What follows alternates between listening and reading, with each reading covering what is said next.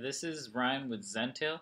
I'm going to show you how to import data into your catalog in bulk. So right now we're starting off on the dashboard. You're going to click on the three vertical dot icon in the top right hand side of your page and click on Import Data. Now this is going to take you to a page with 4 tabs. Run Existing Report, Previous Imports, which will allow you to see what you've previously imported, Previous Exports, which will show you what you've previously exported, and Create New Template. This is where you're going to create the templates that will then appear in the Custom Report Templates section. I'm going to run through on how to do that. So here I'm going to name this the test template. Now this should be checked as long as the first row is the header row, which is typically the convention. Leave this the same and scroll down over here. Now this is where you're going to enter the columns that will be in your file which you import. Now SKUs should always be included, so that is already pre-selected for you. Now you hit the plus button right here and you can type in the column you're looking for. So I'm going to do sales price, hit the plus button again, now I'll do the map price and the MSRP. Alright, then you're going to click Create Template. So now you'll be taken back to the Run Existing Report page. You can click Custom Report Templates. When you scroll down, you should see the template you just created right here.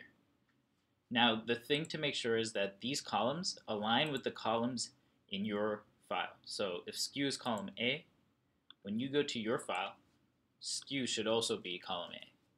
Sales price is B, just as it is in the template.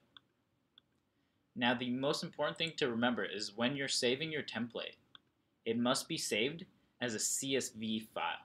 This helps to preserve the integrity of the data. So I'm going to save that and go back to my template. Now you click on the template and upload that file. So I click right here. Again, make sure it's the CSV format. First row is a header row. And click Next Step.